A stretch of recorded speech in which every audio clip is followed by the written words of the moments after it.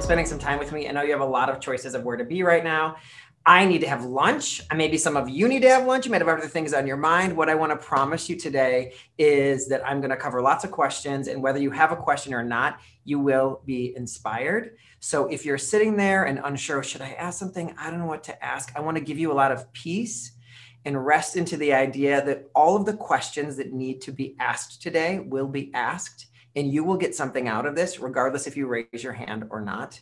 And that the Zoom gods are shining down on us, and we have exactly the right amount of time, and that you made the right decision by choosing to be here today. Because any other thoughts that show up are just going to keep you from being present and being able to get what you need to get from today. So I just want to encourage you to come here with an open mind. So I wanted to share one thing before we get started and I get to your questions. Actually, two quick things. Let me just share my screen because I think it's easier to do it that way. I'm using Canva to do slides for the first time, y'all, and it's a whole new world for me, and I just don't even know how to do it. So here we go. That was not what I wanted to do. So great. Here we go. Here's what I want to share with you. Present. So in case you didn't see this already, we have a free event coming up on May 10th with Miata Edoga, and she's one of my favorite people in the world. And money is not easy to talk about. So even as I mention a free class about abundance and money, you may be like, ew, I don't want to talk about money.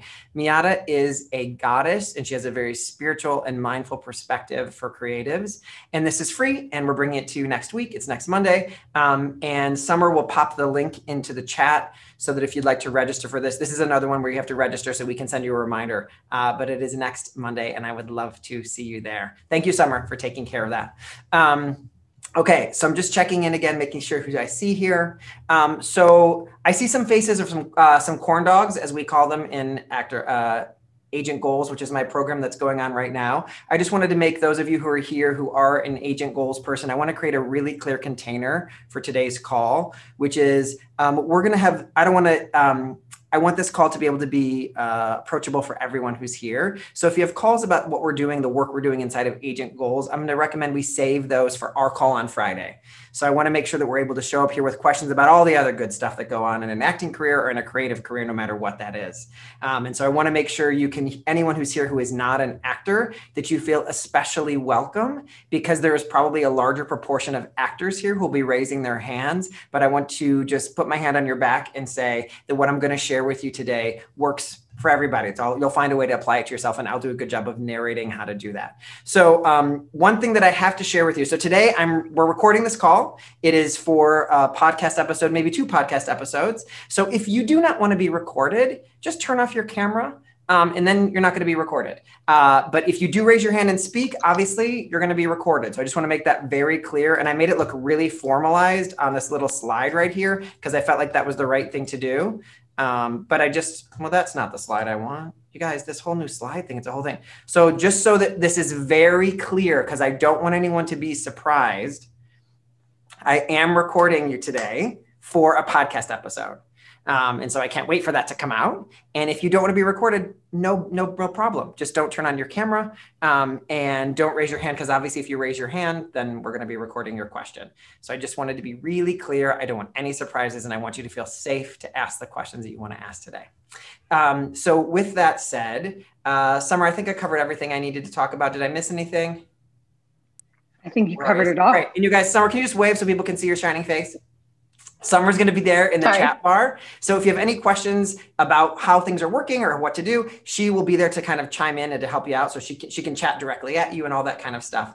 And if you haven't done this before, if you haven't been to a Zoom room before because you were blessed by being on the planet Mars in 2020, congratulations to you. But in case you have not, sometimes they make changes, but at the bottom, you should see a reactions little face. If you click on that, you'll also see the raise hand button. So I'm going to be using the raise hand button so that I can call on people in an order that goes along. And I really want to open this up with a question. I want to say no question is off limits today. I mean, within reason, I think. But knowing that I am working with both actors and creatives, this can kind of go anywhere. So I'm just going to encourage you to use that raise hand button, and we will get started. So if there's someone here who wants to be the brave soul who goes first, I'm going to just volunteer 3 rules. Oh, and just one other thing. Yes, Summer. Wait, let me finish my sentence. There's 3 rules I want to finish it, which is no one gets to be right, no one gets to be wrong, and no one gets to be cool. So if you're sitting over there trying to be the cool one who's quiet, sorry, no one's cool today. We are all showing up with an open heart. Coolness gets in the way of vulnerability and gets in the way of a willingness to say help. So something brought you to this call today, which said, I believe that my life can look a little bit different. And so I'm here to hopefully help you come through on that. Okay, Summer, go for it. Mine's just more technical, but I will hit you up in the chat if you do speak to just confirm your name and your Instagram handle so we can note you properly on the podcast. Perfect. So perfect. And you know what also, I'm going to do one more thing. Summer, can you do me a favor? And can you put the link to my Instagram in the chat so that I can follow here today? That'd be great. So if you guys comment on the chat and in my Instagram post, I will follow you back because I want to be your friend. Okay. So I see some hands are up. I'm going to go straight to Brenda. Right before we get started for these questions, do not get intimidated by someone else's question. No one is better question than one you're sitting on right now, first of all. Number two is, I'd love for you to ask your question with a little bit of structure. So I'm just going to offer that a couple ways to say that to you. It is that, Brian, my question is, and then fill in the blank. What often happens when people ask questions is we will say, Brian, my question is about, and if you use the word about, you know you're on a bad path, and here's why. When we get into the about, when we get into the story, it is pulling us into the past of what might be holding us back. And what we want to try to do is move the needle by moving forward. If I need more story, I will ask for it. I will just zero in a little bit and say, hey, can you give me a little bit more background on that? Does that make sense? Cool. Brenda, I'm coming over to you. Just unmute. And what is your question today? Hi, Brian. My question is, should I focus on recording really good self-tapes or pay for a company to help me make a reel when I don't have experience and I don't have any scenes or any stuff from the film world? Got it. Great. Anyone else? Keep yourself unmuted, because anyone else ever think about this if you're an actor? And if you're not an actor, I want you to type it, zoom in on this. This is like, should I have a business card or do I need a website and all that stuff? So Brenda, I'm sorry to tell you, Brenda, the news around this is you kind of have to make this decision on your own, but I'm going to give you a few different directions to go and we'll see where you kind of land. Okay. There are managers and agents out there who will tell you, do not shoot a reel with one of those reel companies. And what I want to say to those managers and agents is, I love you so much. However, if we wait for me to get footage, it's going to be a long time. Because if I shoot something next week, I'm still not going to get it for 9 months or maybe even a year because they got to put it together. And so I'm going to be sitting here without footage and we're waiting for something that's never happening. And then my career is kind of not moving forward.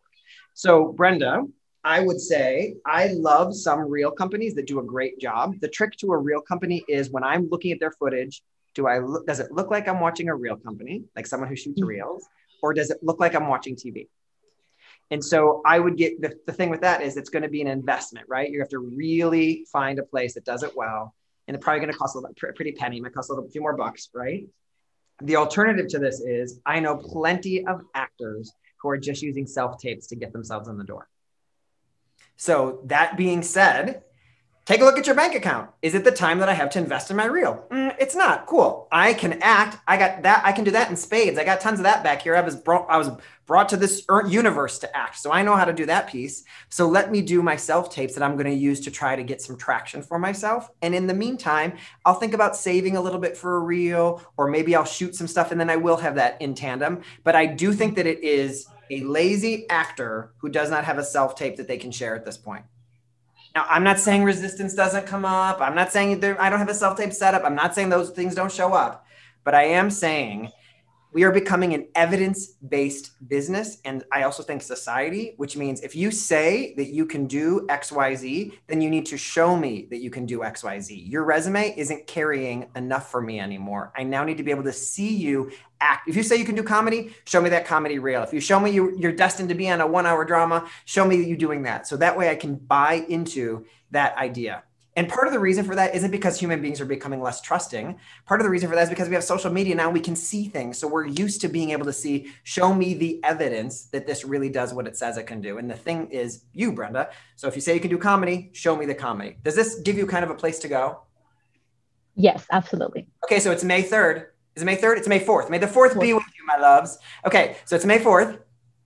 When are you going to shoot your first self-tape by? Let's make a commitment.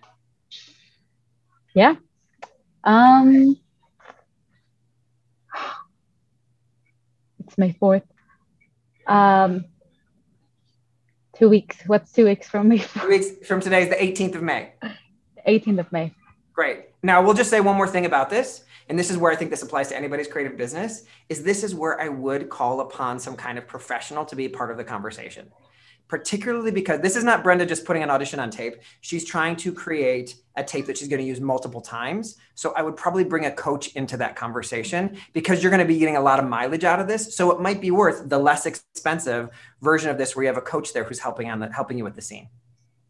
And if a coach is really good, pause for the cause. Well, if the coach is really good, Brenda, they're going to help you come up with scenes because they've been coaching people all the time. Right. And Brenda, the good news I heard you say, like, where do I get a coach? I will just say to you is the good news right now is everyone is online. So you can study with some of the best that LA, New York, San Francisco, Atlanta have to offer, Chicago. Right. And so I would just encourage maybe some people who are in the chat to offer some great coaches to Brenda, because I think that'd be a great place to start. Cool. Awesome, Brenda.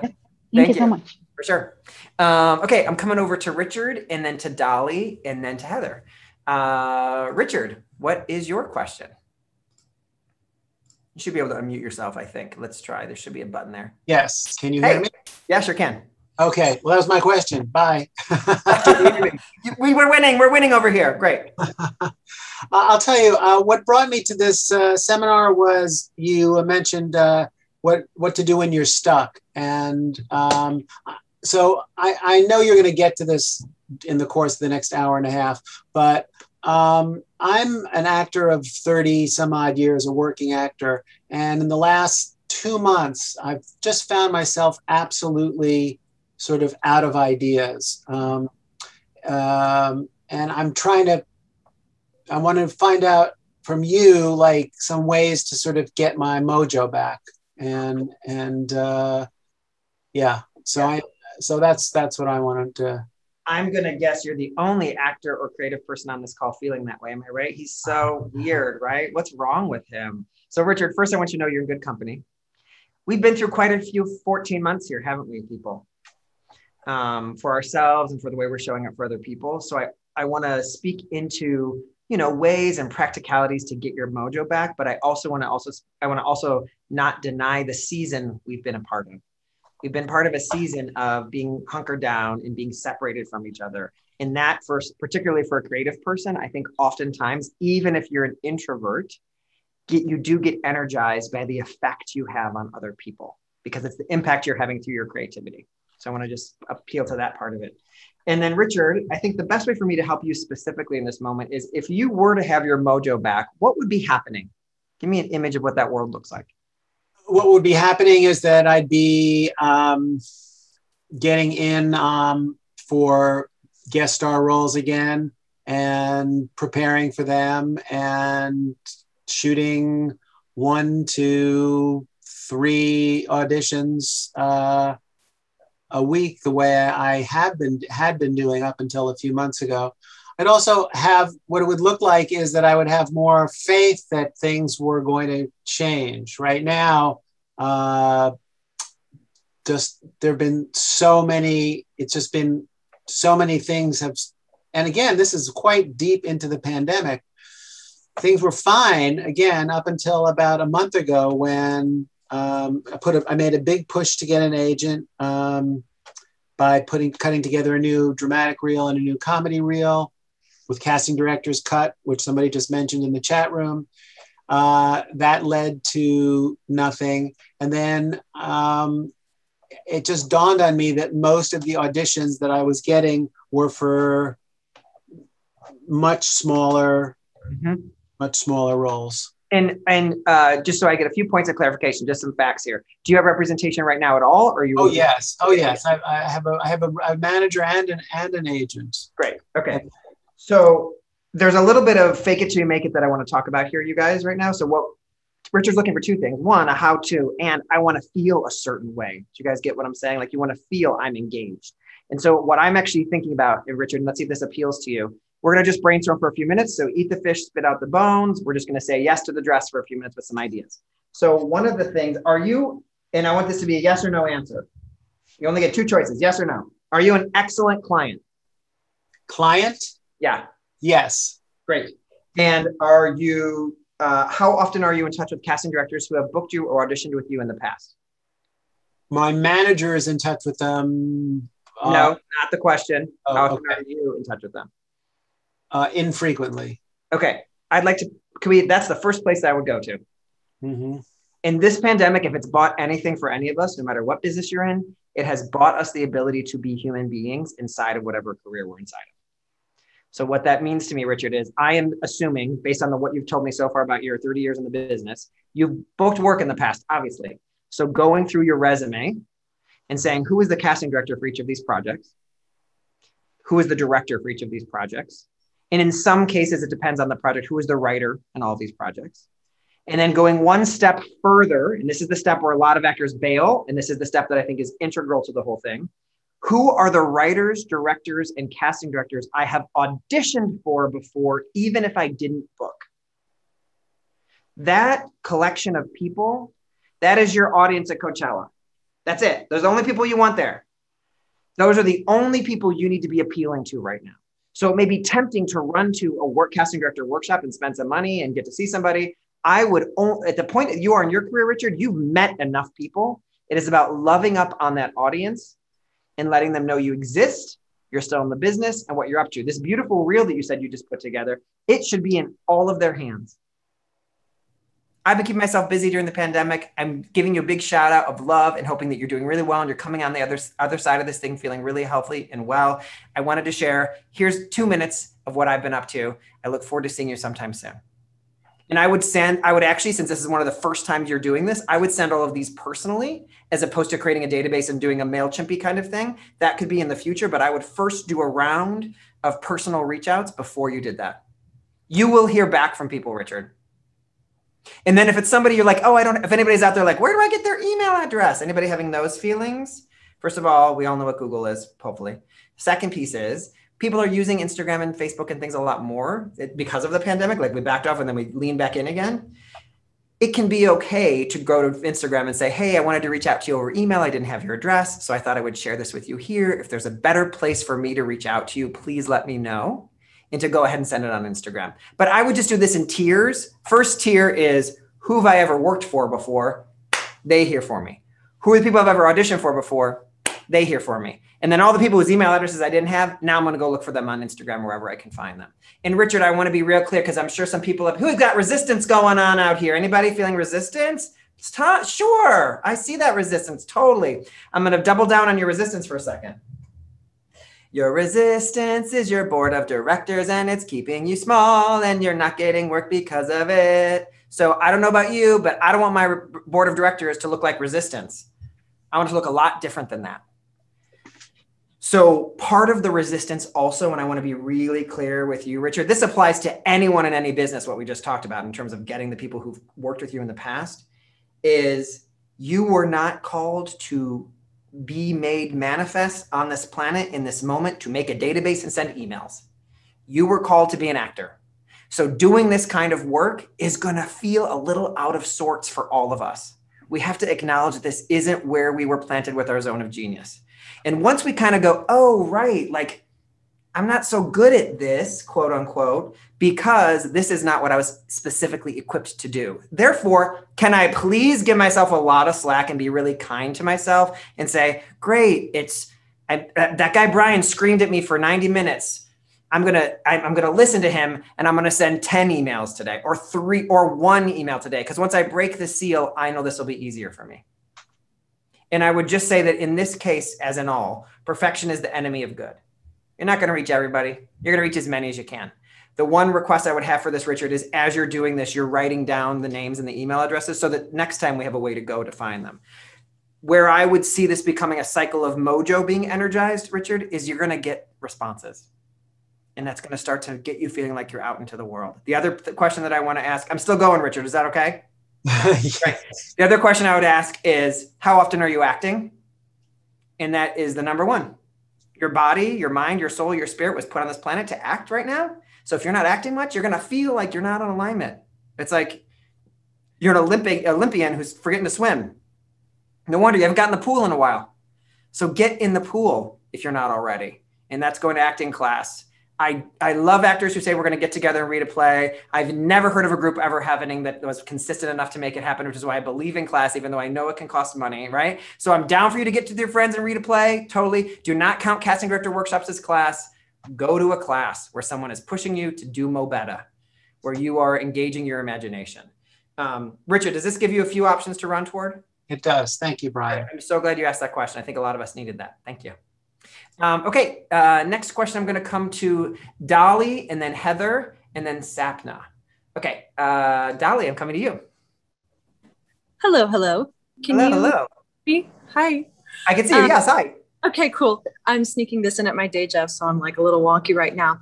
First of all, thank you so much. I just want to say the way you language the business of acting and the heart and soul of all this stuff has so totally turned around my mindset. So thank you 1,000 times for that. Bye. I'm going to log off, you guys. We had a great day. Thank you so much. Okay, great. Done.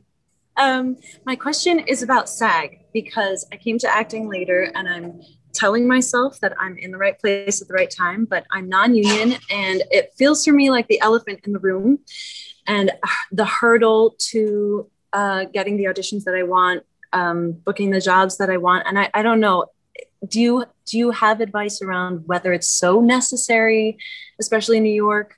Or I have advice for you. I have advice for you. Can you quit bringing that elephant in the room? Yeah. Hi. It does not want to be there. It is a lie you're telling yourself. It is a lie that is taking up a lot, or it's a big elephant.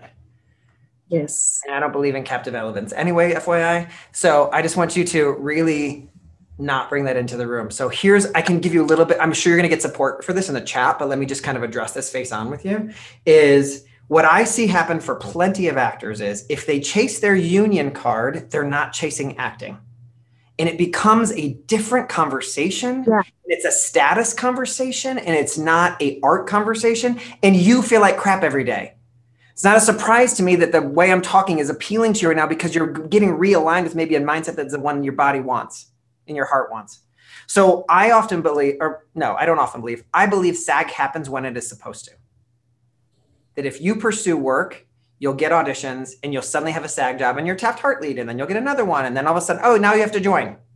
And I've seen it happen multiple times. What I see happen with actors who just chase their SAG card, like I said, is you're suddenly doing lots of extra work, which no offense, you can do lots of extra work, I'm just saying. Or you're looking at only specific jobs and you're keeping yourself out of other jobs. It's very rare. It's not unheard of, but it's rare that a project says SAG only actors can apply. And some managers or agents may say to you, I only take on SAG actors, cool for them. And what I say in that story is, great. In their experience at their desk, they are only able to get in SAG actors. And then there's all these other managers and agents who don't give a shit. Okay? So we have to honor their experience as their human one-person experience and not painting the entire business. Dolly, are you buying any of this of what I'm selling over here or no? Very much. Yeah. Okay. Thank you. Absolutely. Yeah. Really. So hit yourself to a different wagon right now. The wagon that I would want you to hit yourself to is I deserve to work and I need to work. And so maybe you'll notice, oh, that's a SAG project. Cool. They're seeing non-SAG actors. I'm going to make sure I get in on that. Does that make sense as I say that? Yeah. Yeah. Absolutely. Let's Dumbo go back to the circus. Deal. Thank you. Thank you so much. Thank you. Okay, I'm coming over to Heather and then to Sapna and then Rita. Okay, Heather, hi. Hi, Brian. Hello. Again, Heather G here. So it's so funny that Richard mentioned agent manager because I've been grateful enough to have one since the pandemic or getting one in the midst of the pandemic. And now I'm auditioning and everything is manifested is here. Boom. Amen. My question is, I have done a lot of self-submitting beforehand. And so now, communication between my agent and I are flawless. But now they're veering me away from self-submitting. My question to you is, how would you recommend to keep those casting directors that I have developed some relationships with in the loop without stepping on the toes of agents and things of my agents, pretty much, if that makes any sense. Sure. First things first, it is your career. It is your career. You are the CEO. You are the boss. You get to decide what happens in it. So I want to just empower you with that, but not from a self-righteous, crazy place, which sometimes I hear. No, absolutely not. Watch what you hear on Clubhouse is all I want to say. Sometimes there's a lot of like making everyone self-righteous, which isn't like how the business works always. Okay, great. It is your business. So you get to do what you want. And one of the things you want is to honor your relationship with your managers and agents. Mm-hmm. We're going to honor that. And you're going to, and so what I'm hearing you say is you're not saying you're self-submitting, you're saying like staying in touch. So I just want to make sure we're talking about the same thing here. Can I get clear? Yes. So no, staying in touch from casting directors that I have self-submitted to before getting representation. Right. So yes. What do you imagine would be a way you'd like to stay in touch with them? What ideas have come to you already? I can tell you're a real person who's got ideas, so I want to hear. Well, my 3 ideas, one is just like what Richard said, I have an updated reel with content that I absolutely love. My second is also from a humane point of view. It's like, hey, I just wanted to, I hope your day is going well from a non-actor, but just human to human. And yeah, a lot of these casting directors are people of color. So that includes, from more of a humane point of view. And the third is saying, I'm so excited to share with you, I have representation now. Wasn't able to submit for this SAG, thing before. I am now. Here they are. So those are my 3 ways. Yes. And you're doing so in modus operandi is like an email or something, right? Yes, correct. Great. Okay. All 3 are perfect. Let's do all 3 in one. Usually I'm not a multiples into one, but those are 3 shorties. Yeah. So also like one of them is like ethos. The ethos of your email is I'm checking in on you as a human being. Here's a little bit of what I've been up to. Here's 90 seconds to make you laugh or enjoy whatever, right? I would have to be a real persnickety Grinch of a manager or agent to get mad about you staying in touch, but not self-submitting. So I just want to be clear. They said to you, don't self-submit, which is not the same. That is correct. Not the same as that is correct. Right. Yeah. That is not the same thing. That is correct. So staying in touch is totally different. Okay. All right. So what I think I want you to lean into that. And let's give you some bonus homework. First of all, you're going to do it, right? When are you going to send that email? You're going to send those emails. Bonus homework is... Oh, I have 2 of them already drafted. Right, so. Great. Click send. Great. Here's the thing I want to be careful of, and everyone listen to this, no matter what your business is. Make me feel like I'm a human being that you are emailing when you send me an email like this. Take time to wrestle with the language. I know y'all didn't sign up to be copywriters, but I find time and time again that is what I'm doing with my actors, is having you write in a way that is authentic and honest. Too often, I want you to watch for the sneaky, I'm going to puff myself up a little bit voice showing up in an email, because it just rings of, I'm less interested in this person. I want to feel there's some skin in the game when they send me the email. So just watch that piece of it. Your bonus homework is keep an eye out for things that you would normally self-submit on that you feel would be worthy of handing over to your manager or agent. Okay. Yeah. So you might say like, oh my gosh, this project is so cool. I know it only pays $100 a day, but it's just for 3 days. It's not going to take me off our radar for very long. I was thinking about submitting myself. Would you guys want to submit me? So just kind of massage that conversation if something that fabulous comes up for you. Right. Okay. Great. Awesome. Okay. You're doing a great job. Thank you. Stay being a good client. It's so important, because when you're a good client, you can have an honest conversation. Yeah. You start to dick around and like do things behind their back and like, I'm going to submit myself, and you get a little sneaky. Then you start to get weird and you kind of communicate a little bit less. And then, they're not any good. They're not submitting me. And no, bitch, you did all that shit.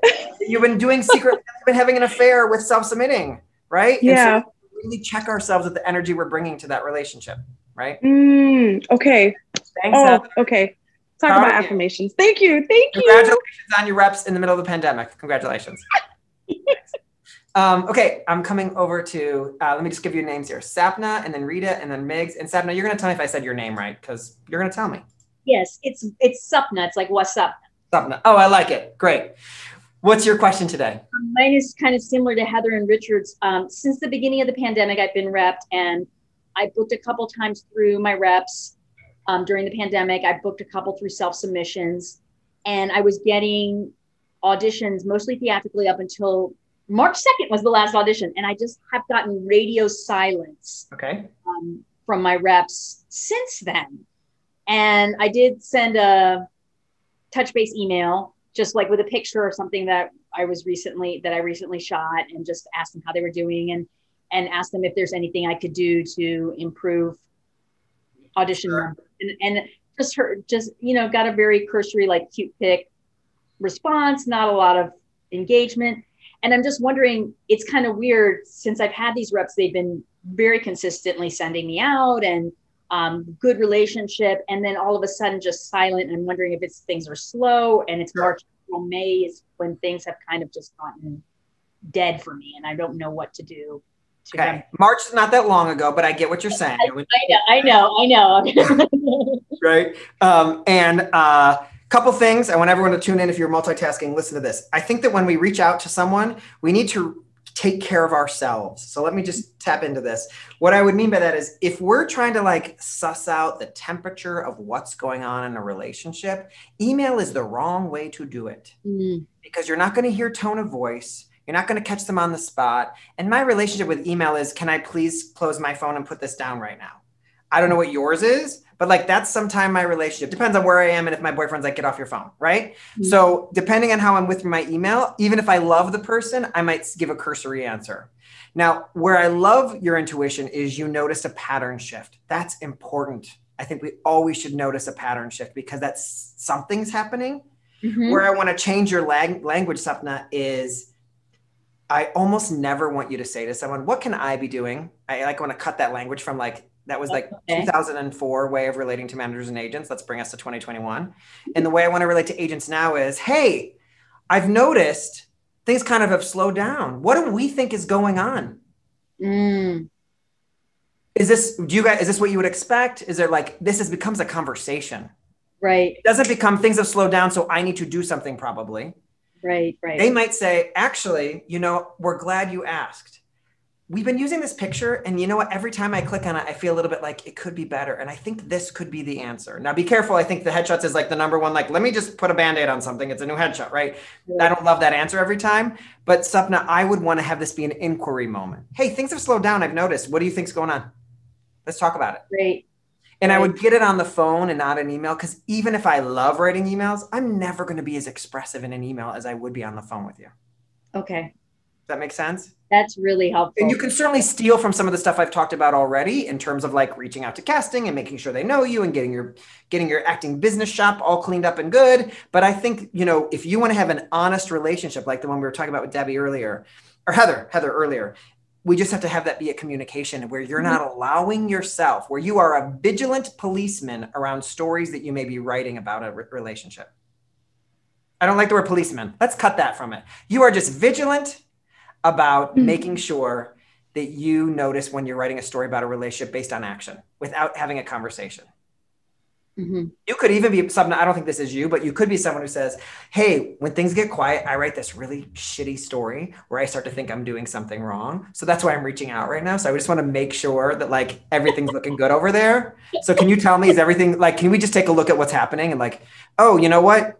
We don't think your reel's that like, and it becomes a conversation, because the problem is, Sapna, you then write a story where it is my job to figure out why I'm not getting auditions. And I am not sitting there clicking submit every time or pitching me on the phone, where they are feeling underserved by my materials, my credits, whatever. Mm-hmm.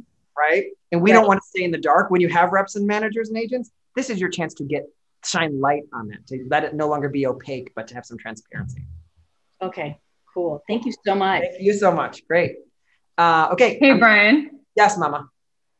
Can I have you say like how that would apply to me if I'm not an actor? Like when I might want to pick up the phone or email might be not the best. Yes. I want to speak to that. And also I would love to call in a non-actor. It's earlier at some point. So if someone wants to like just tell Summer, hey, I'm a non-actor, then I can come to you now, because I feel like we're covering a lot of actors, which I'm so happy about. I just want to make sure they're not feeling like we're not talking to them. So, I'm trying to figure out how to do this for the podcast for a second, y'all. So like, Summer, do you want to like ask the question so that we can have a recording of you asking the question so that I can have that for the podcast? Yeah. Okay, great. So will you just do it? So sometimes in my email inbox, I notice that these people I want to have business relationships with, I'm happy to hear back from them, but I'll get like these 1 or 2 word responses, which are fine, but I just can't really gauge the tone or like how invested they are in me. What, and I don't want to be like badgering them with follow-ups. What would you suggest? Great. And I think this applies to all creatives that we've had those kind of conversations like that. And or I guess not even conversations, seeming conversations like that in our inbox where we haven't really gotten a response. 2 things. 1, you can call it out directly. The problem is the solution. Hey, Steve, I wanted to check in with you. I don't want to be badgering you, but I definitely want to see if there's a connection here where we might be able to help each other. This would let me know. If you could even let me know if we should hop on the phone, or if it would be better if you think that like it's the wrong time of year for me to be knocking on your door. Just let me know that too. That would be really helpful. So I love to give them an answer of like, make it easy for someone to say no. That's one place that I would want to, I think it's really good for you to say to people, never apologize, never apologize. Like, no, I'm sorry to bother you. Nope, no. We're never sorry to bother. We're not bothering anyone, right? No, I don't mean to be a pest. I think the word badgering is a little bit in that neighborhood, but I think like it could work. You could make it, we could finesse it so it doesn't sound too rough. You could also say something directly like, hey, you know what I found lately, Steve, is that when I hop on the phone with people, it gives them a much better sense of what I do and how I can help them. How open are you to hopping on the phone? Or could we set up a quick Zoom call? Because I think I heard what you were saying in our last conversation. I keep thinking about something you said in our last conversation where I could help you move the needle.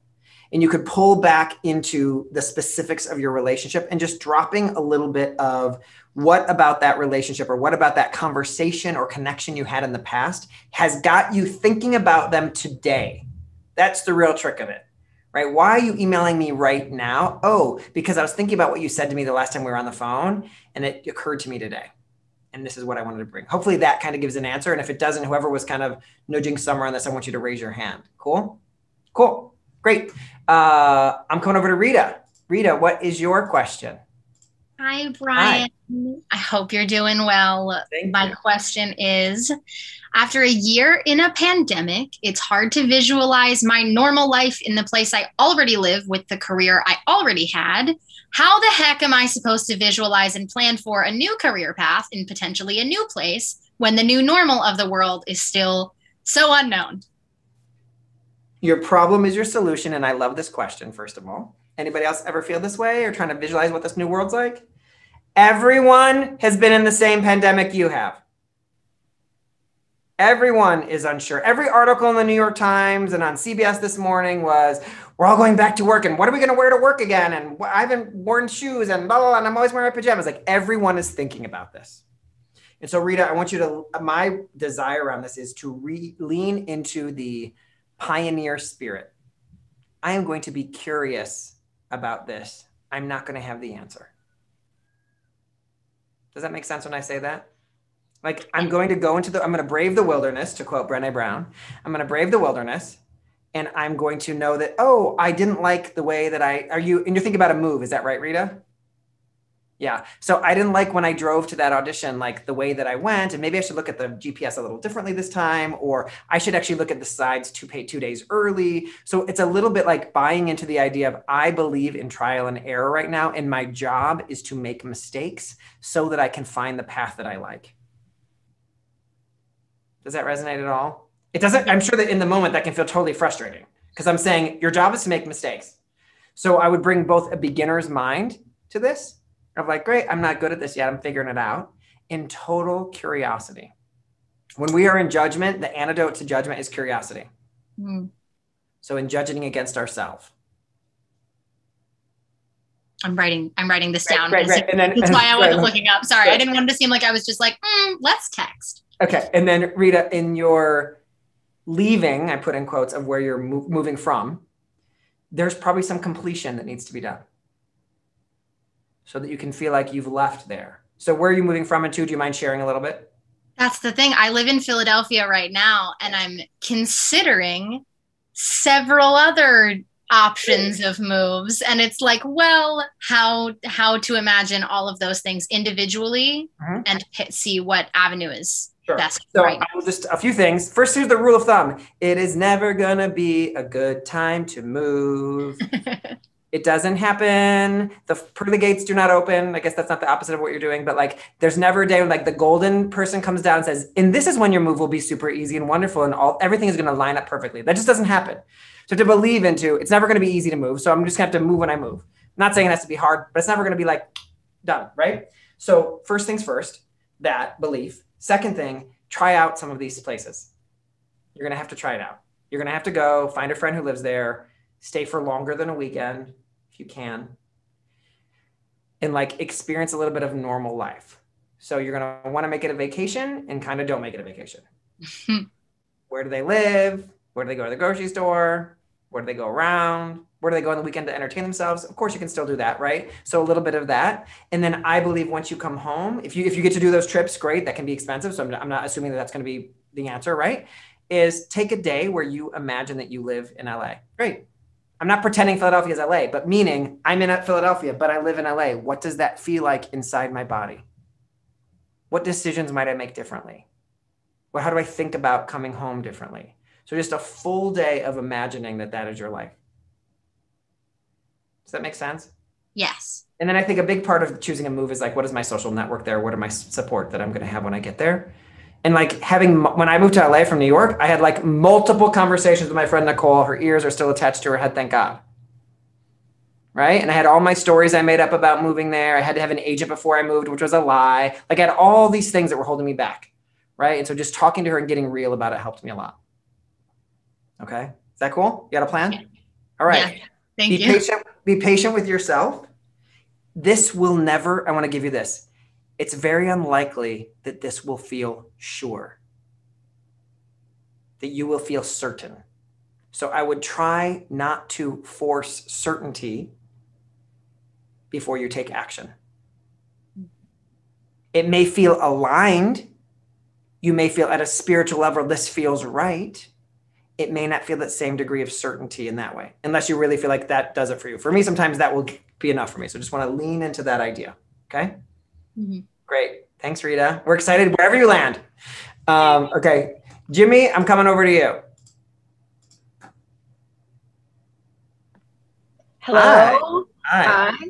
I have a question. Yeah. So the past month, I have been putting together a demo reel to reach out to reps. Okay. But now, after hearing all of your advice, should I stop doing that and focus more on the self-tapes, or should I continue and complete the demo reel and then also do the self-tapes? So question, when you say you're putting it together, is it already taped? No, I'm taping the next 2 weeks. So it's all written, all the pre-production stuff, it's been cast, and then I'm taping it next week. So I would let time be the answer to this question as opposed to us deciding now. So you got a shoot set up, go do your shoot, let the editing happen in a natural, non-rushed, sweating it kind of way. And if at the time you're ready to reach out to reps, you have it, you feel good about it and you feel like you love it and you want to use it, then you'll use it in combination with some self-tapes.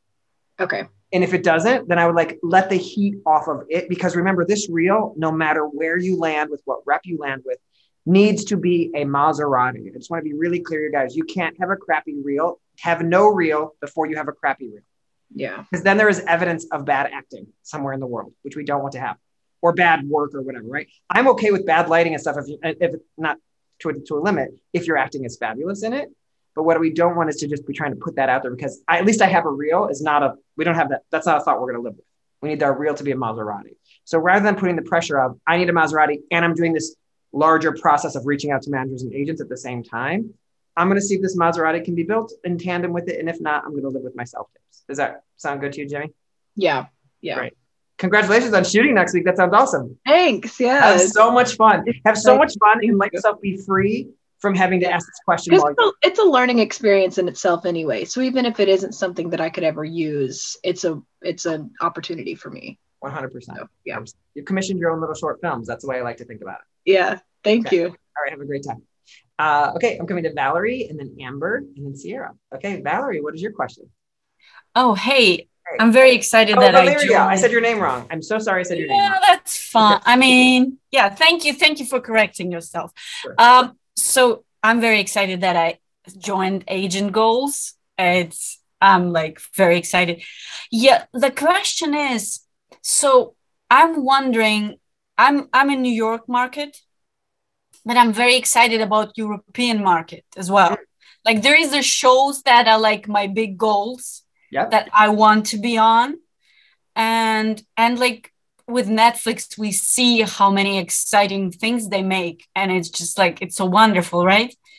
And I was wondering, how should I approach, because I still need to work on like, relationship with New York casting directors, with LA casting directors, whatever, Atlanta and all that stuff. But I don't want to put it aside and wait for the right moment to start reach out to them.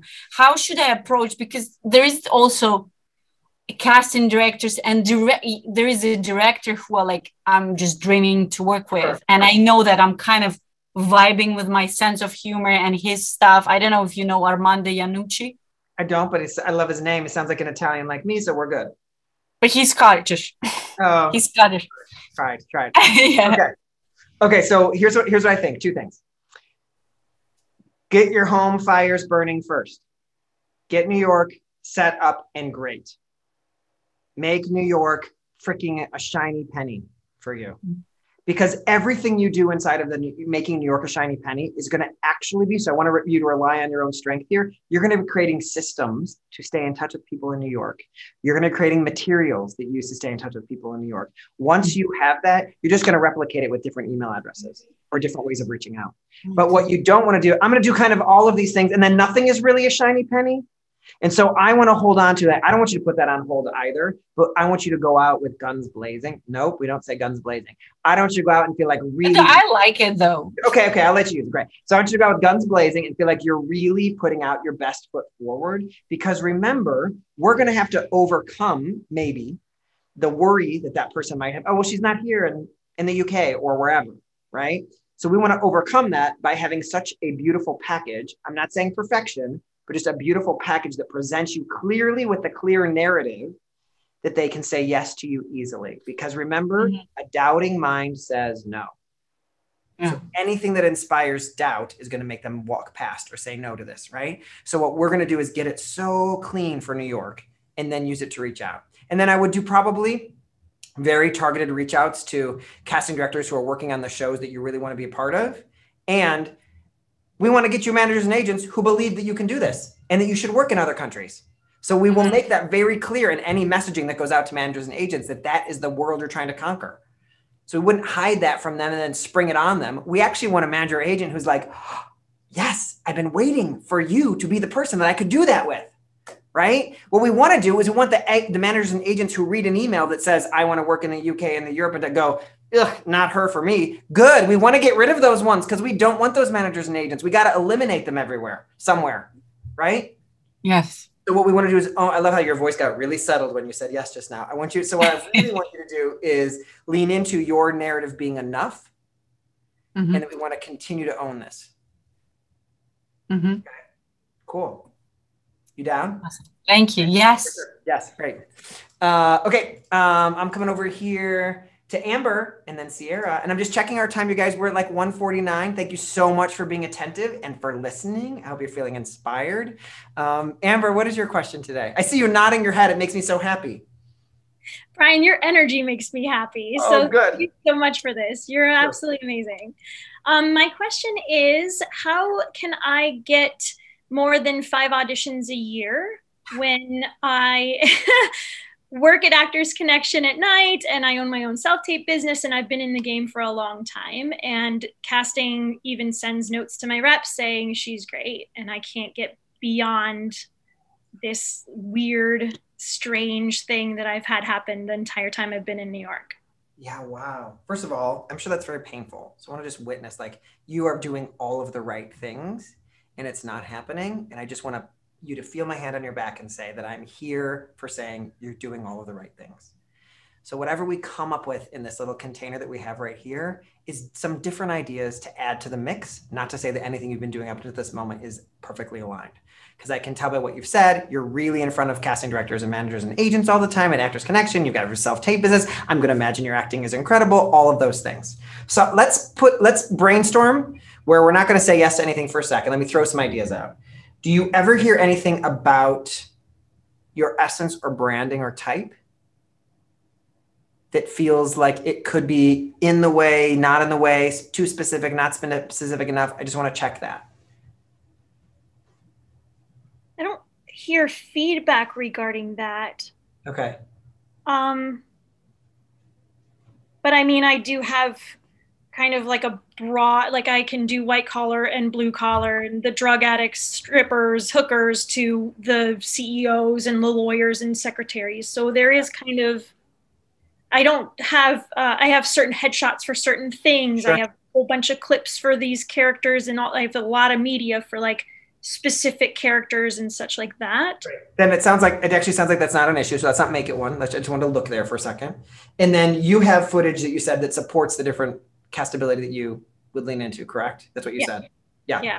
Okay. And are there certain casting directors that you know, and you guys, this is so fun for me. I'm sure it's not fun for Amber, but fun for me to do this with you. And I say that because at any point in your career, I'm sure you've been like, why am I not getting the auditions I should get, right? And so we kind of have to go to different areas to look at this. I'm assuming you're an incredible client. Yeah. Yeah. The part that I wanted to go to is casting directors who've cast you in the past.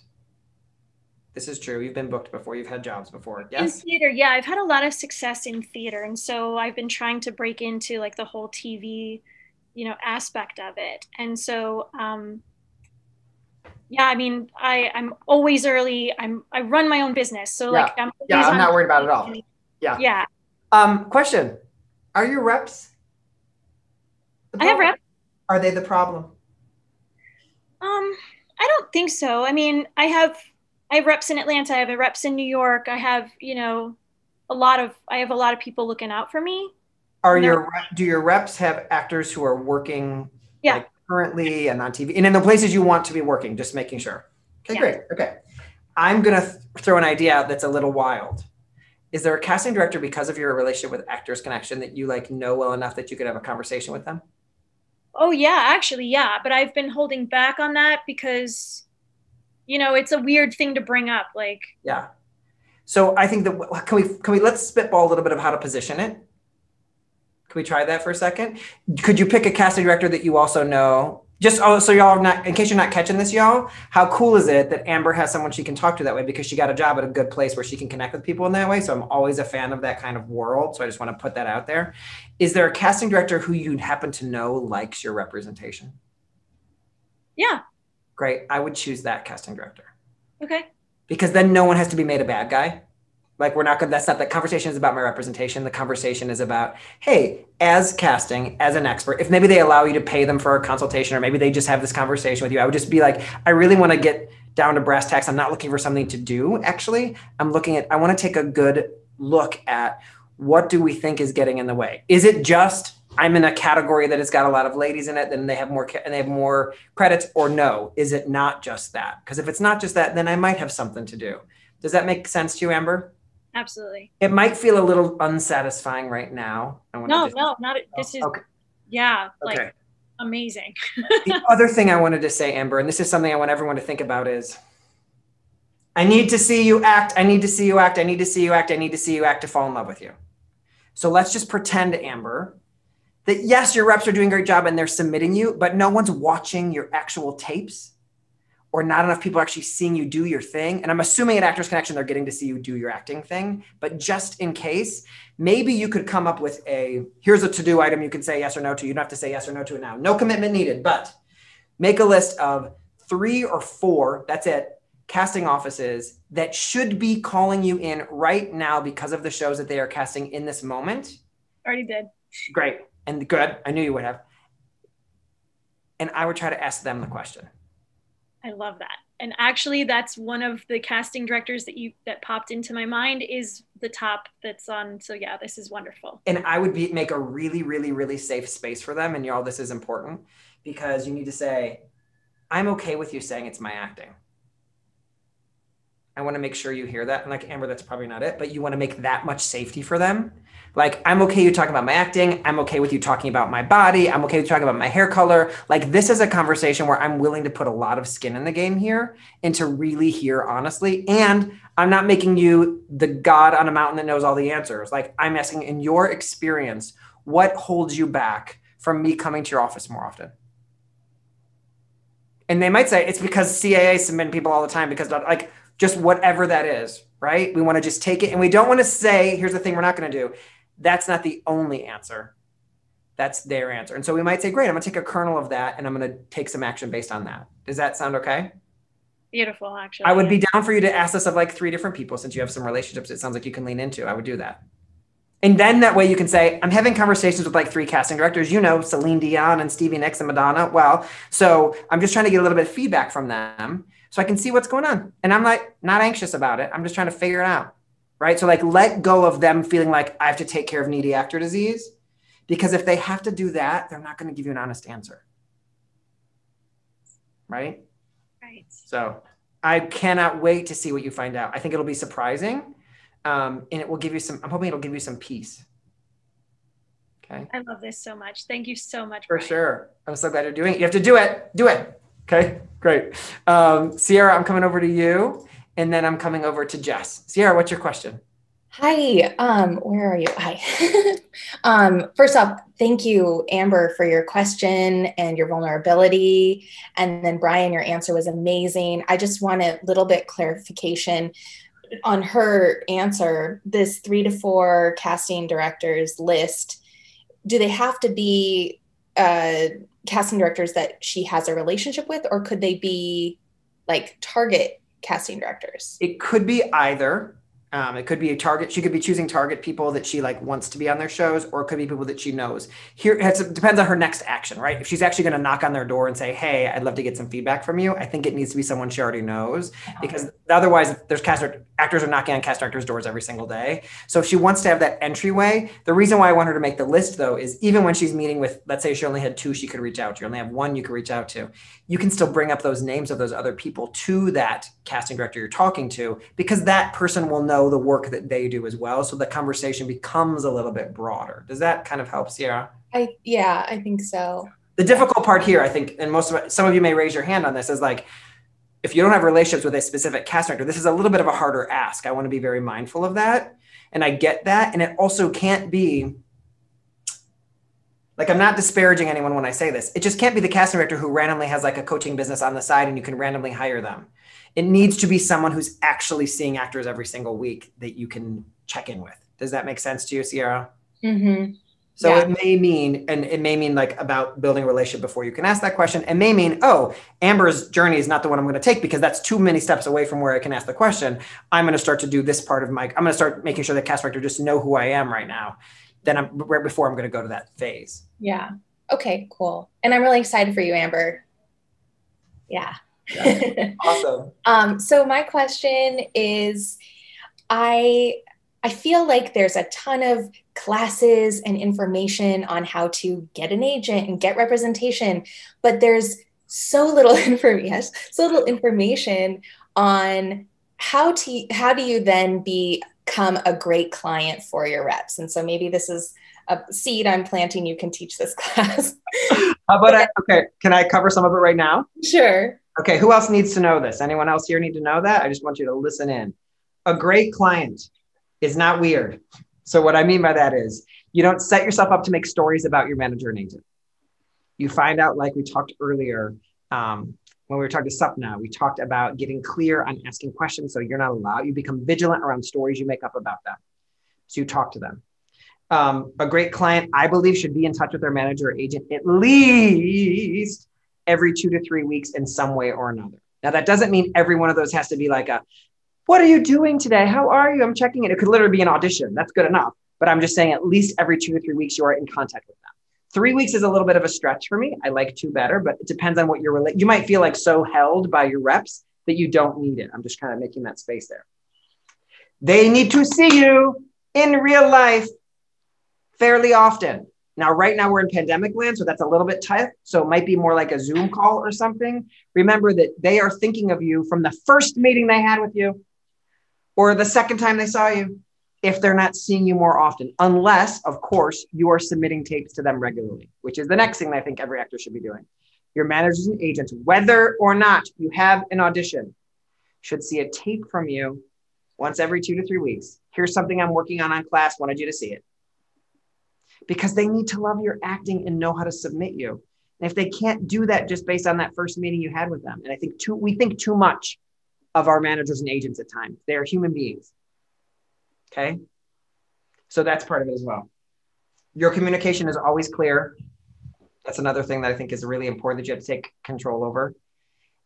And I bring a positive and generous assumption to, well, I bring it to every conversation I have, but I would bring it to a lot of the conversations I have to my manager and agents. Because I know I am likely to get a little cuckoo around stuff. So I'm going to not always trust my own intuition, or I will question it and then get quiet and talk with it some more, right? But I will at first bring a positive and generous assumption about them before I start to say, they're not doing a good job.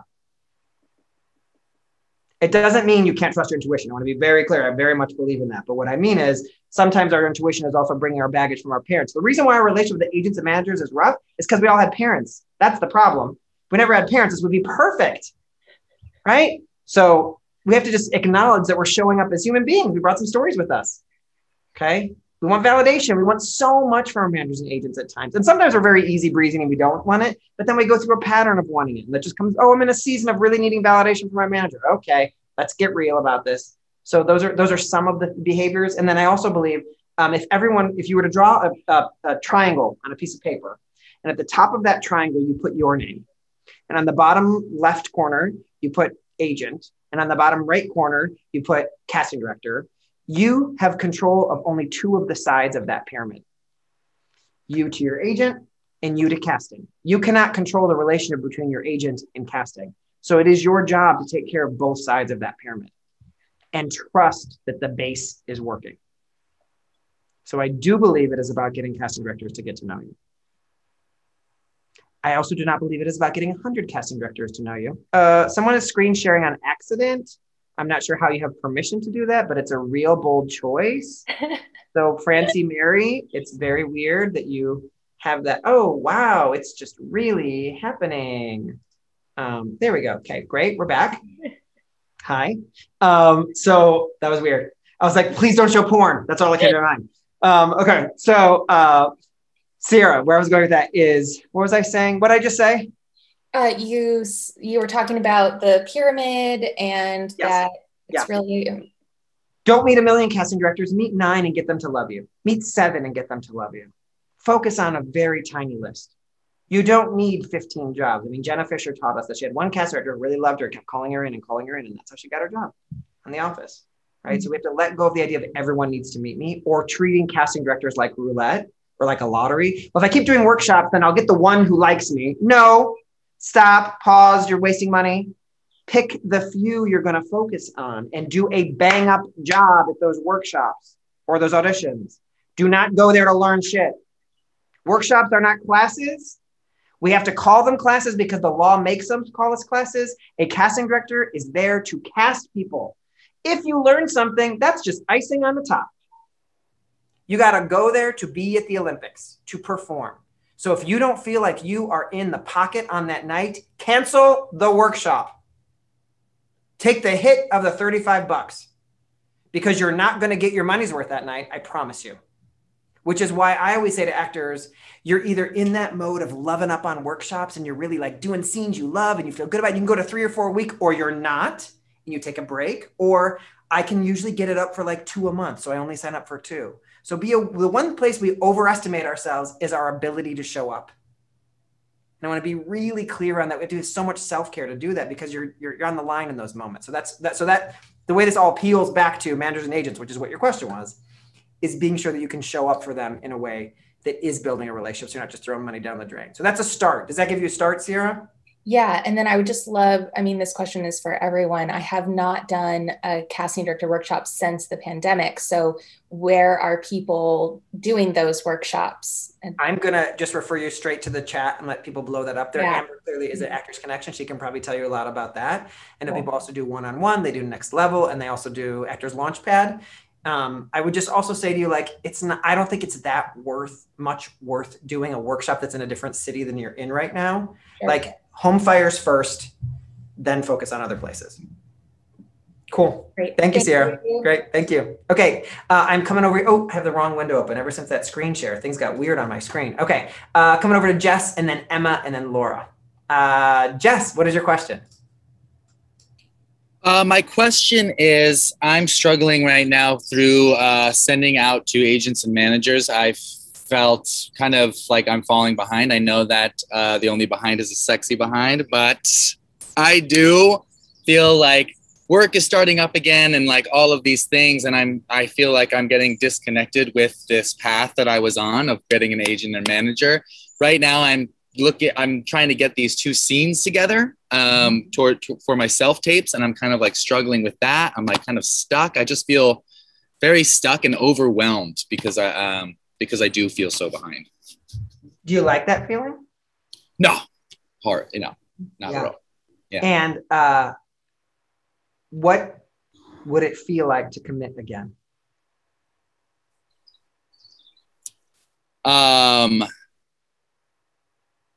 Exciting. I also feel like there's so much, because I feel so behind, there's so much there that it feels overwhelming to commit.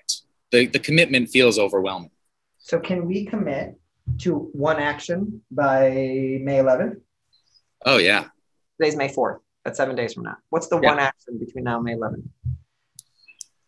I mean, I think I should be revisiting a lot of like the videos and like the things. Oh, how about you just put your damn self tape on?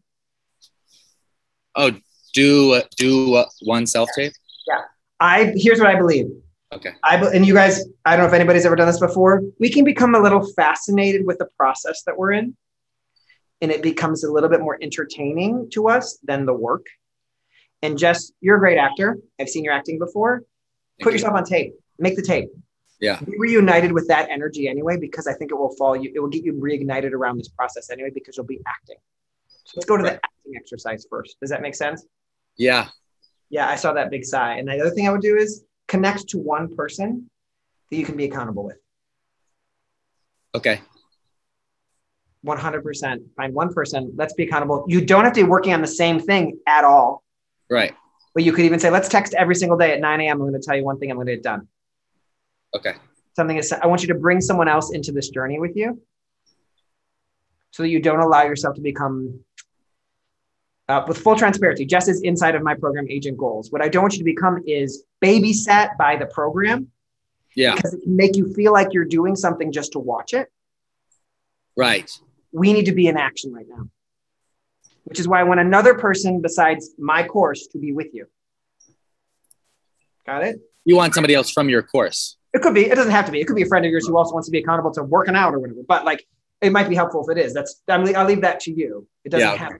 What I don't want it to become, because here's the thing, because you could become fascinated by it. If it's someone from the course, well, what are you doing? Well, tell me how are you working through that? What are you doing for your scene? Like, it could become a conversation that isn't helpful to accountability. Right. It might be easier if it's someone who's not doing the course, but that's where I would just don't get too weird about choosing the person. You could literally post on your own Facebook wall, any friends want to be accountable to anything and check in every morning? Like 16 people will write you back. The whole wide world is asking for this right now. Yeah. But it could be a corn dog. It could be a corn dog. That's what we call them. Oh, I immediately thought of somebody that that's the person. Don't second guess that. The universe provided you the perfect person. Yeah. And put your thing on tape by next week. Don't do anything else. Like, you can think about other stuff, but your job is between now and next week to put the thing on tape. Okay. That's it. Okay.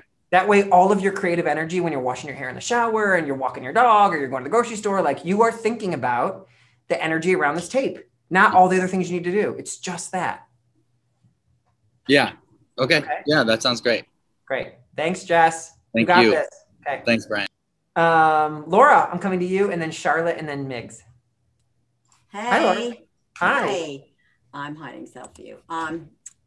This is awesome. You're awesome. Your energy is amazing. I want to thank my good friend Amber for forwarding me all your stuff.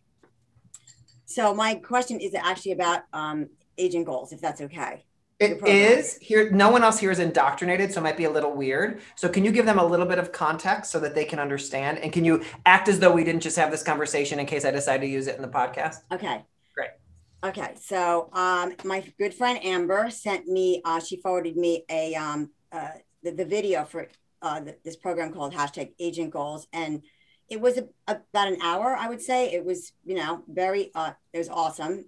You star in it, and you just talk about everything I think and feel, and nodding my head. And I watched it twice. And so, and you talk about, there's an investment, which of course you put a lot of work into it. My question is, once, when I sign up and, do the program, is there an ongoing like coaching thing with you? Is that part of it, or? Great. I'll answer this question. And now everyone else who might not be interested in the answer to this, just stick with me right now, because I want to give Lauren an answer, because she deserves an answer, because she asked a great question. So there's 4 months of calls that come with the program. So that's 4 months, 2 calls a month. So and then after that, there's 2 months inside of my membership program where there's 4 more calls. So we're together for 6 months. I see you every other week.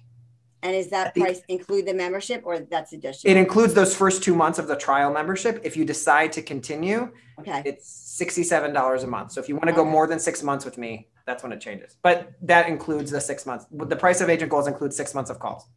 And if I go more than 6 months, then that's 67. That's the 67, and then that's like I'm locked in for month to month. Yeah, no, but I want to be. If I want to be locked in, $67, right? Yes. And there's more, and there's also, and just to not make you confused, I don't want to get you confused. There's more bells and whistles that come with that program, but I don't want to confuse this moment of the Agent Goals decision for you. Okay, because I need more of Brian in my life. Oh, Laura, thank you. I want that.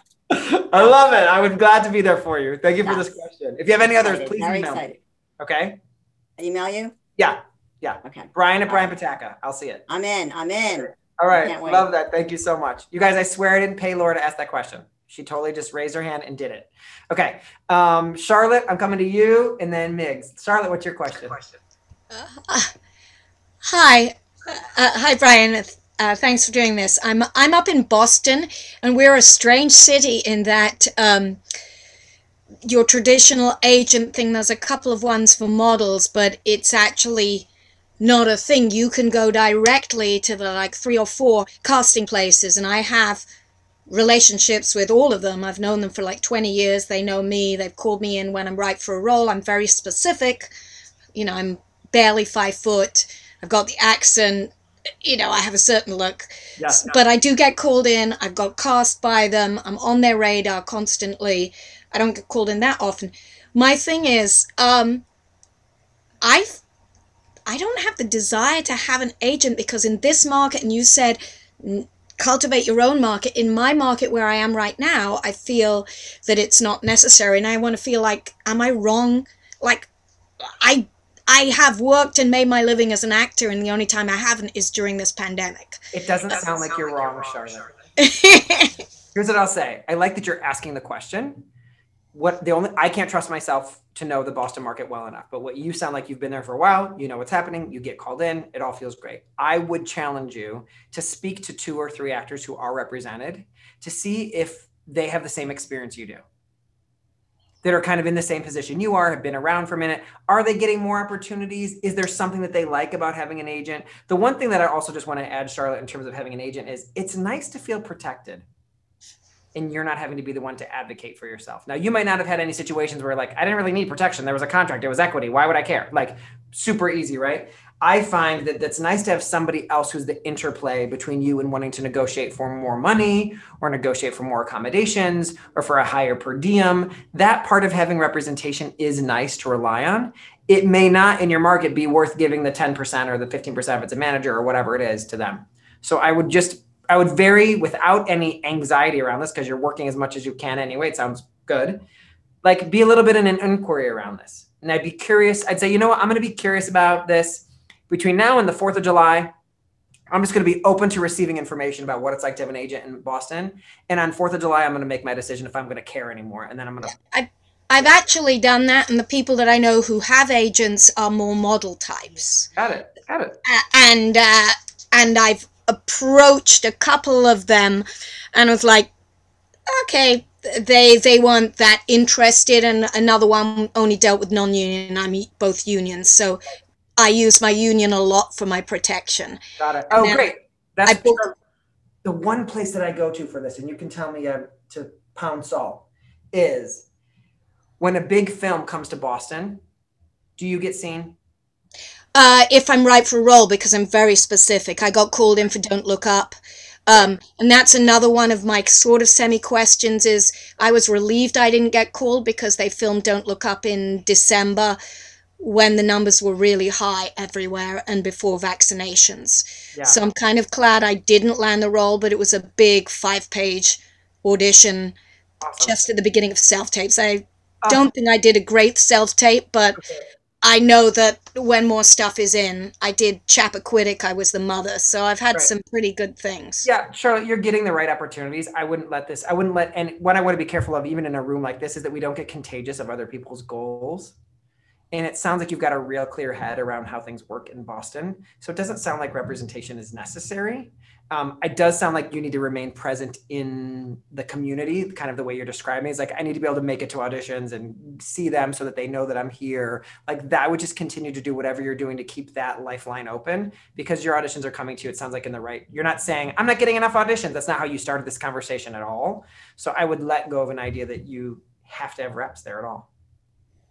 Okay, thanks. And congratulations on all that good action you're getting. I love that. Just one tiny little thing, advice of like moving back into being in person on the set if you have been having what I call a very strict quarantine. I love it. We've had those too at my house. So here's what I'll tell you. I was with one of my dearest friends last night. She's on the show Good Trouble. And she is a recurring on Good Trouble, and she has to get tested every 3rd day to be able to go to set. It's very strict protocols. They are using the exact same right now, even though people are vaccinated, they are using the same protocols they were using like 2 months ago, which is the same number of people are allowed to be on set together. Hair and makeup's in zone B or whatever, like all that stuff is still happening. So your union has you protected. And I would lean into believing into that and just know first time is going to feel weird. First time is going to feel weird. Last night when we were with her, we went to pick up dessert somewhere, and we went into the place to pick up dessert. And she was like, oh my God, this is wild. Like she'd never done, right? So like, we are going to have our new experiences around this, and a different new weird anxiety will show up with people on set and in meetings. When you meet people, some of your meeting is outside and not in person or whatever it is, right? The not in person part doesn't make sense in this conversation. So pretend I didn't say that. But so we're just having to lean into just a sense of humanity around ourselves, that it's going to be there, right? We're going to have that anxiety show up in its own special way. And just to be really kind when that comes up, just kind in our heads that this is, everyone's going through this. And also one thing that I will, if you haven't had the chance to be on set yet during the pandemic, I want to share this with you. It doesn't feel the same way. And people feel like they are there to do a job. And part of that is because we have masks on, we're talking less, we have zones we have to stick to. So the normal, like, oh my God, it's so fun to be here and talking to the person, there's just a lot less of that right now as we're still in the pandemic. So I just want to be really clear. If that energy is something that you thrive on set, or you know what makes you comfortable, just visualize, okay, the set's going to be a little different than I'm used to. And everyone still likes me. It is not a story of them not liking me. It is a story of that's where we are right now. So just humanizing that things are going to feel different so you can show up as the actor you're meant to be. Cool. Charlotte, I really appreciate that question. Well, thank you so much. I want to assure you, and I want to assure everyone here, I can't promise you it's all going to be healthy, right? I can't promise you your health. I can't promise you you're all going to be healthy. No one's ever going to get COVID again. But what I can promise you is people on sets are trying to do a really good job for this. And I think the union sets are obviously going to be way better for this. So just protect yourself and be mindful. And my wish for you is that you can have a really joyous time when you get back to set, if you haven't already. Okay. Thank you, Charlotte. Migs, coming over to you. Hi. Hey. Hey, nice to see you. Good to see you too. What's your question? Okay, so I'm reticent to ask this question because this is my first time asking this out loud. My question is about, I guess, leveling up. I'm like grateful that things have been going like well for me for like for a while now. You know, like I'm like a working actor and whatever, but like recently when I started out, it was all like, I was grateful for whatever work came my way. And like, my name is Migs. I speak Spanish. So it was very much like, you're going to be like the drug dealer or like the cop or like the high maintenance, like gay boyfriend. Those were like the three things that I always got called in for. And I was grateful for them and whatever. But now I've built up like this body of work and I just want to like, kind of like, go up to the next level. And this is something that is new for me, like I just, so I don't know if this is even something that's in my hands. This is all weird. I feel weird asking it. So what I hear you saying is I'm afraid to ask the universe for something more than what I've had so far because I don't want to ruin what I've had, or I'm not allowed to ask this, or I need permission to ask this. Yeah. Your gratitude does not get buried because you say that you want more. Your gratitude does not disappear because you say that you want more. The miles you put on your odometer, I think that's yeah, that's right.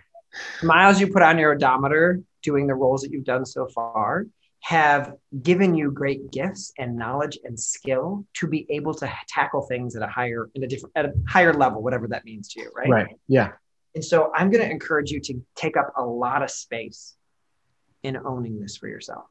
Okay. What I get from you, Migs, is a great humility around like, if your agent called and was like, hey, they want you to do this co-star, would you do it? You might have to say no. You might have to say yes. Is that kind of what you're kind of thinking about, that kind of world? Or like, I want to help you for this small, like what, let's get real down to brass tacks. I mean, I've done all the co-stars. I've worked my way up to like doing like guest stars and like recurring roles. Right. And so what do you want to say no to?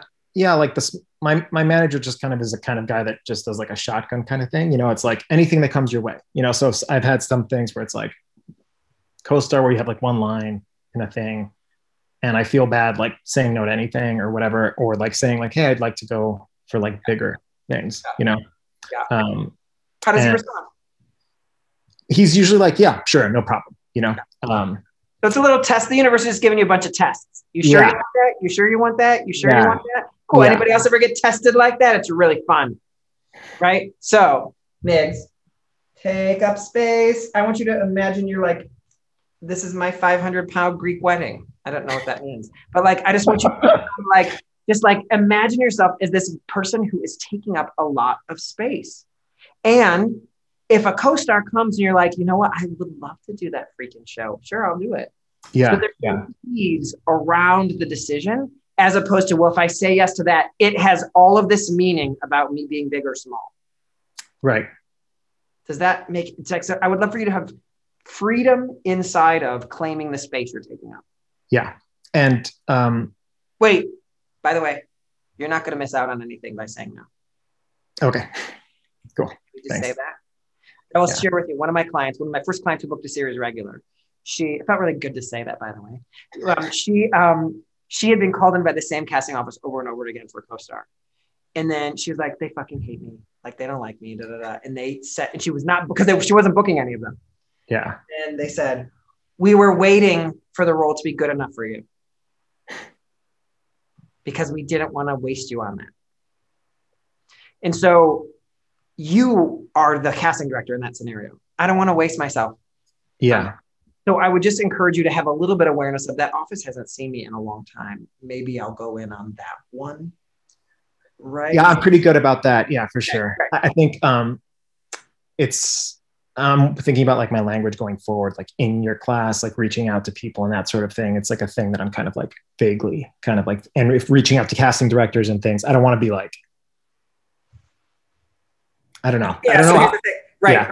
So here's the thing that I think Migs is making a really clear distinction. I want everyone to listen up. It's much more difficult to say to a manager that you've never met before, I only want to be seen for recurring roles and guest stars. And it's much more weird to say that to a casting director that you're just emailing, hey, checking in with you. By the way, I want to be seen to whatever. You will not need to say that as much, Migs, the more that you start to occupy this space. Okay. Great. Because it will be clear from your resume, from your material, from your behavior. Okay. So I do think it's a little weird to say in the beginning because it's almost like saying, meet me, but I don't want that kind of. Yeah, I don't want to do that either. But yeah. So we have to just own a little bit more of the the way that you are showing up is going to tell them. Okay. Like you are Anne Hathaway in Devil Wears Prada when she finally starts wearing the clothes.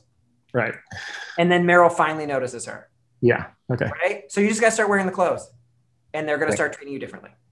Cool. Let's not make the business into Amanda Priestley in this analogy, but you get what I'm saying. I totally do. Yeah. Okay, so Migs, here's the thing about this. This is not the kind of thing that is going to feel settled right now. I would want you to create something in your life where you take up this space. So let me give you a few ideas. You don't have to say yes to any of them. Okay.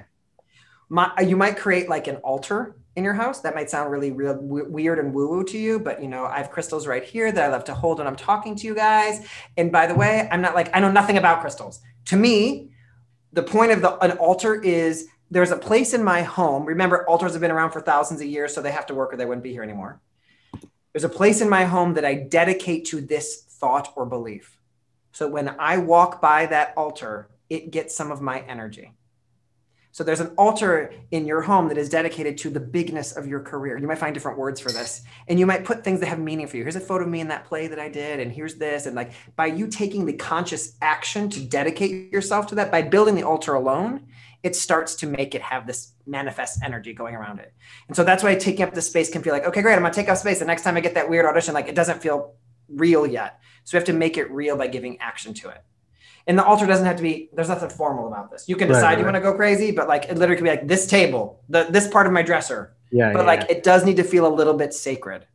So that all of the objects that are there mean something to me. There's a reason why this is here. Like when I had so I'll just share with everyone here. We sent out our anti-racist like commitments to the world, and we knew we were going to get hate emails on the day we did that, because we do. And so great, we get to get rid of those people, thank goodness. But on that day, my assistant and I lit a Palo Santo and we said a prayer, and we knew that the people who got it would be the right people to get it right. Like that was our message, right? And that we would have the fortitude to handle any annoying emails that came back. They weren't really hate, but like bye kind of emails, right? Yeah. So that to me is we have to build, to me, the lighting the Palo Santo, like what the heck does that mean? To me, it was like, great, I'm just adding some sacredness to the mindset I want to bring to this. All right. Yeah. I would love you to do that. Will you create an altar? Do you like the altar idea? Yeah, I like it. Yeah. All of this is just, I guess my question isn't practical so much as like in here, you know what I mean? So that's a helpful kind of thing to hear. Yeah. Put action to it. Put action to it. Put action to it. Great. Thank you, Migs. We love that question. Thank you so much. Sure. You guys, I'm just checking in because it's 2:27 and I don't want to keep you beyond the time that I said I would keep you. So I'm going to get to a few more people. I see a few more hands up. I'm just going to try to get to them and try to not over talk my answer.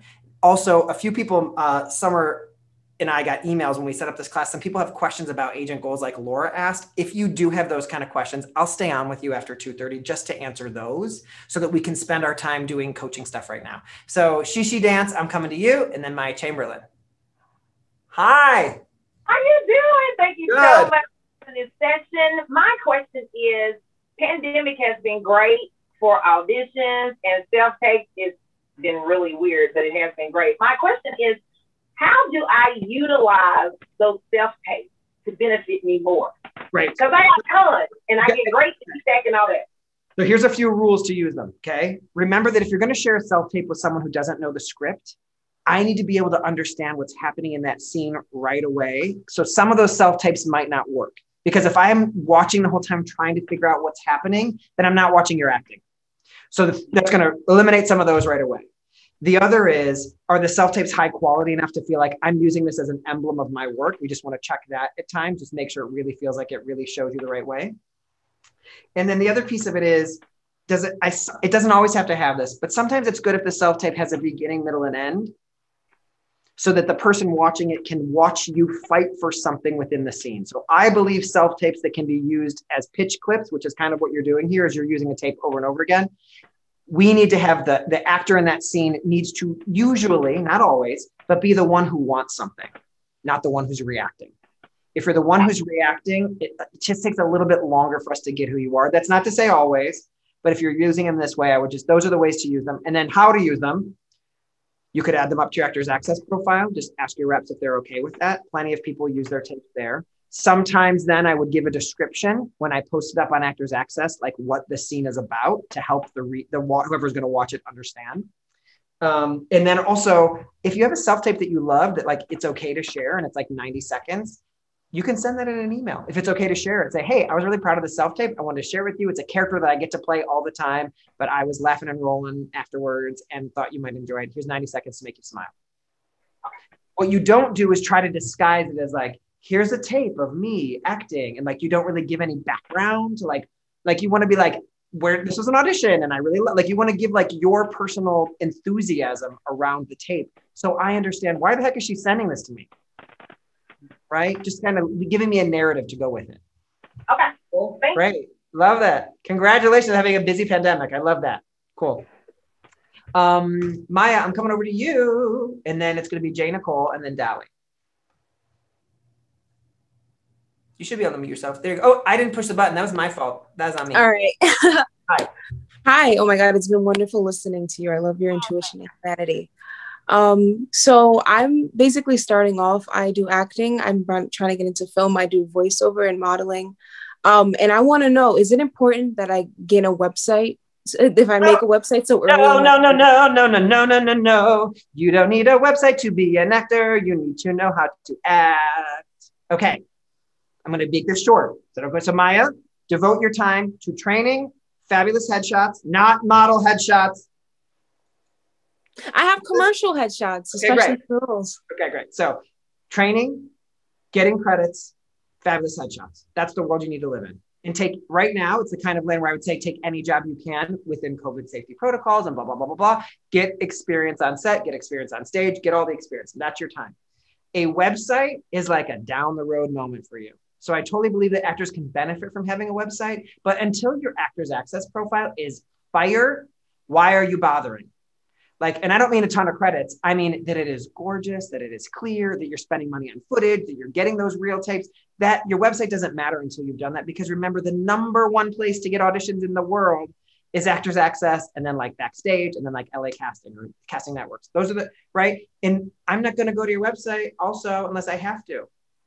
So I just want to lean into that being it feels like a vanity task for me sometimes for actors, because it does feel good to have one. And I totally get that. And if you've got time to burn, great.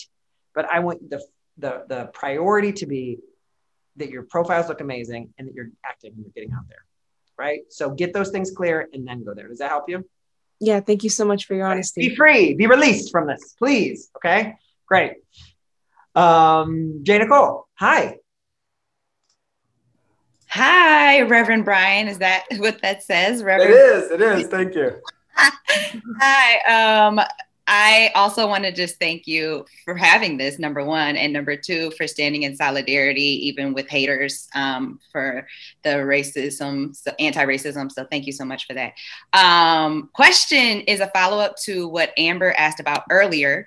I would love to know how I would position that conversation. So going back to Amber's question about, and your response to Amber's question about having conversations with CDs, target CDs and or CDs that that you have a great relationship with. How would I position this when trying to set up the conversation? Like, should I ask this question via email, or should I email them to set up a phone or Zoom call? And if the latter, what would the language look like in that email to set up the meeting?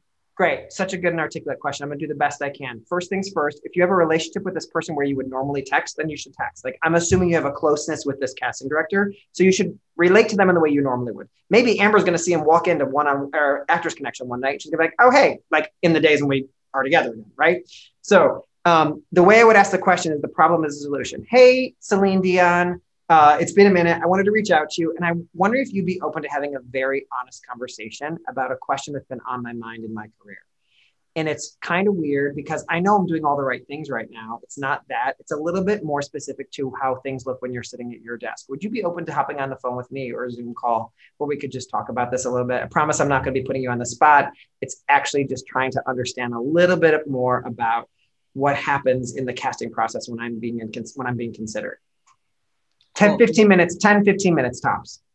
And I would just write that down. Now, again, I'm assuming you know them, so this may be even more formal than the way you would say it, but that's kind of the language I would say. I want to have a very honest conversation with you. Cool. Got it. Cool. Great. Thanks. Yay. Love it. Okay, let's see. Sarah Murphy Katz. Hi. What is your question? Hey. Hi. Hi. So I need help formulating my question. Great. I'll just give as quick a background as I can to get to the actual question. Okay. I started my life loving performing, being a performer. You know, only moved from kindergarten to first grade because in first grade I got to do the play. Okay, so there that just gives you the sort of basics. But then at a certain point in my life, I sort of let the fear of it get in the way. And so I took like an adjacent route, and I am a creative executive. I work in TV, and I am a network current executive. And sorry, I'm sweating and shaking. You're doing so great right now. We really appreciate your vulnerability. Okay, thank you. And I've missed it my whole life. I have missed it. I've managed to keep singing and doing some things. I've been singing with a vocal coach my whole 10 years in LA, but like I kind of just do it for me. And I joined an a cappella group last year. I've like been trying to get back into it in the actual performing, like for people, not just for myself. Yes. And I joined an acting class January 2020, and then the pandemic happened 3 months later. So anyway, all that to say, I think I get in my own way. I know I get in my own way. And therefore, I sort of keep myself from really starting. And if you have any thoughts or advice or, you know, just encouragement, I guess, for those of us who took another route and are trying to figure out how to get back to it. Yeah, I love this question. And all of us, I think, really appreciate you asking, Sarah. So I really just want to thank you. And even starting with your kindergarten to first grade journey just brings us all back to why we love acting in the first place. And so it's so beautiful to hear you say that. Applause for your courage and bravery of saying it out loud, and for going to vocal class and kind of doing it for yourself, and joining a cappella and joining the acting class. And like, I'm sure each of those decisions came with its own wrestling that you did in the dark around, should I do this? Shouldn't I do this? What's the point of this? Why am I doing all those thoughts, right? There's a limiting belief, I think, that's sneaking around in here. And it might be around, I'm not allowed to do this while I have this job. Mm-hmm. And so I have to quit this job to be able to be an actor. Yes, I think that's in there. And I also think I'm one of those people that like, I get really devoted and myopic with my job. And I find it hard to then take my focus off of the shows I'm working on and the being sort of like in that creative role to focusing my creative energy back on myself also, if that makes sense. Yeah. So first of all, I believe in a positive, generous universe that always provides for what we need. That is, I'm saying that from a privileged, white, cisgendered male position. I want to be very clear on that. So that does not believe I don't believe in privilege. It does. That's my bigger spiritual belief. That being said, could you begin to entertain the idea that if I chose acting, I would still be provided for? It's hard. Yeah. So I would like for you to live with that a little bit. What's a practice we could create around you being with that thought? I don't know. I have an idea. Okay, tell me. Okay, if anybody's wrestling with anything, you can all do the same idea. This is what it is. I think I want you to take a piece of paper, not right now, but I'll tell you what it is. I want you to take a piece of paper. Courage, also applause for you staying present in this conversation and really going there right now. I like how I say applause and don't applaud. I think that's okay. So take a piece of paper and write at the top of this piece of paper the story I tell myself about saying yes to acting is. And I want you to write stream of consciousness. This is a 3-phase process, just so that you know. So you're going to want to set aside like 20, 30 minutes for this, okay? There's no phones allowed during this process. No computer, no phones. This is the story I tell myself about saying yes to acting. Write, let it all go. Then you're going to ask yourself some questions. This is phase 2.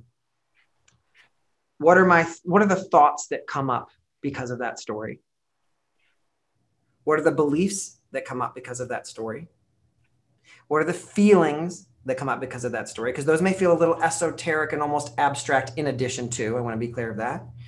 And where do I feel the story in my body? And don't skip that one. It's the hardest, and it's the one everyone wants to skip. And don't get weird and be like, my chest. No, the top of my chest above the left ventricle of my heart. Like, really be with it and find it. Okay? This could work for anything you guys are stuck on. Last question. What are the facts of this story? That's a tougher one. I think for in this particular question, it's a little bit tougher. But the facts are acting doesn't always pay money right away. Great. That's kind of a fact. Cool. The facts are my rent is this amount of money. The facts are I'm one to have a kid. I'm making shit up right now, right? So whatever it is, okay? Just like kind of facts. Walk away from the paper. Walk away from the paper. Between each of these phases, like after the first phase, when you write the story, walk away from the paper, come back, ask the questions, walk away from the paper, get a glass of water. Do not get on your phone. Look out the window, whatever. Third phase. What's the story that I want to tell about saying yes to acting?